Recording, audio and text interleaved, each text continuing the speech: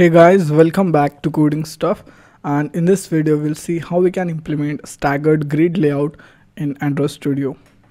So I have created one empty project as you can see, and in the activity main we'll get rid of this text view. We'll drag one recycler view over here, so let's just drag it, constraint it horizontal in parent and vertical in parent. Let's give it a width as 0 dp, match constraints, and height as 0 dp as well. So let's give it an id, so I'll give it id as the recycler view. Then we'll go to the main activity. We'll create one late init var recycler view, type of recycler view. So let's just create one init function. So init, we'll call it, we already call it over here, and we'll create it over here. So private fun init. Inside this we'll find id of recycler view. So recycler view find view by id, r.id dot recycler view. We can set we can make set has fixed size as a true here, so let's just make it true. And now start with creating the layout for each item that we want to display in the activity main. So I'll click on the layout and create new layout resource file. Let's just name it as each item, and instead of constraint layout we'll use card view here. So card view, and inside this we'll have an image view. Width will be match parent and height will be wrap content. Let's just give it an id as image view to keep it simple, and we can just close it over here. And inside the card view we'll make height as a wrap content, and we'll give it card corner radius of, let's say, 10 dp, and card elevation of 8 dp, and we'll add margin from the top of 10 dp and margin start as 10 dp. And now we'll go to the main activity. Before that we'll just create an adapter for our recycler view. So Kotlin class file, we'll name this as item adapter, and inside this we'll pass private val item list of type list of int, because we will be using drawables here. So yeah, if I have added some images in the drawable folder as you can see. So let me just close them, and we'll create one inner class for our view holder. So class item view holder, and inside this we'll pass an item view which will be type of view, and this class will inherit from the recycler view dot view holder, and inside this we need to pass an item view.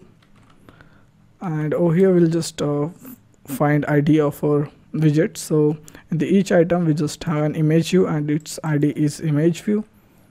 So val, let's just name it as image view of type image view, and we'll use this item view to find id of it, r.id dot image view. And then we'll inherit this item adapter class from recycler view dot adapter class, and in the generic types we need to pass the item view holder class. So item view holder, we can just take this on the next line. Now I'll click on this item adapter class and press alt enter to implement methods. We'll select these three methods, click on OK, and inside the on create view holder we need to inflate the layout. So we'll create one val let's just name it as a view equals to layout inflator dot from parent dot context dot inflate r dot layout dot each item comma parent comma attached to root will be false, and return item view holder. We need to pass the view there, so view, and then inside the get item count we need to return the size of our list. So item list dot size, and inside the on bind view holder we just need to set data.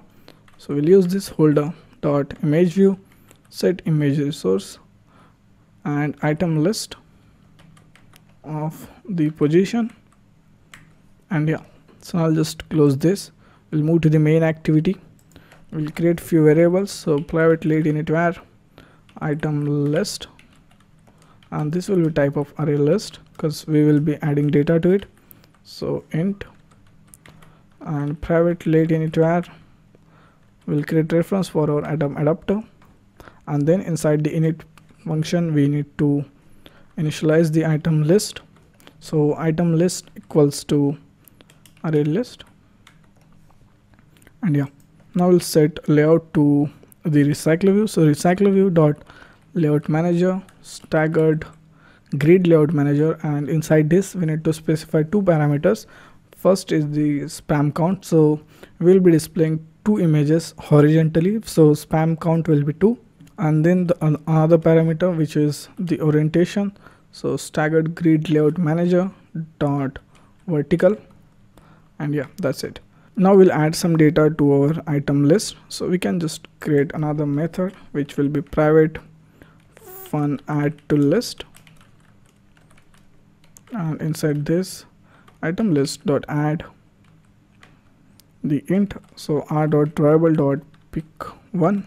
Let me just duplicate it, and this will be 2, and we'll call this method over here before passing the list to adapter. Now we'll initialize our adapter. So item adapter equals to item adapter, and we need to pass this list, so item list. Then we can set this adapter to our recycler view. So recycler view dot adapter equals to item adapter, and we'll see it's working or not. So let's just try to run the app. So I'll click on the run button and we'll see how does our app looks. So it is installed, and as you can see the images are not taking full width and height. So let's just fix that, and before that we'll also move to the themes. We'll change this as no action bar, and this one, the status bar color, we'll use black color over here. And then we'll move to the each item, and we forgot to add one property over here. So let's just try it, adjust view bounds, we'll make it true, and let's try to run the app again.